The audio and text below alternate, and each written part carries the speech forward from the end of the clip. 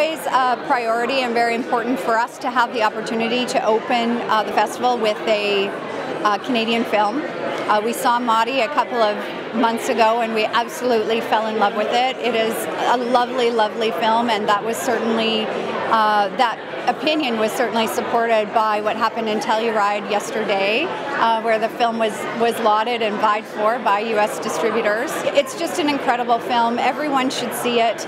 It's very emotional but very hopeful, and again, we knew as soon as we saw it that it was a perfect fit for opening gala. What are you looking forward to the most? Are you kidding me? Closing gala. That's it? Yeah. Yeah, I mean, there's so many things, and the special events as well. It's a great lineup, but definitely closing gala, I think, is going to knock our socks off.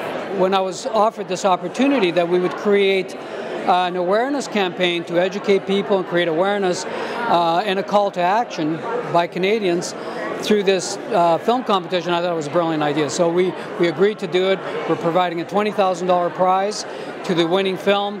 You saw today the 3 finalists, which were chosen by the very amazing jury we put together. You saw the quality of those films. Now it's up to the public to vote. And starting on September 14th, you can go to refugiestories.viff.org to vote for this film. And we'll announce it September 29th, and I'm really excited about this. My film is called Window Horses, the poetic Persian epiphany of Rosie Ming, and it's an animated feature that takes place at a poetry festival in Shiraz, with our heroine is invited to present her work.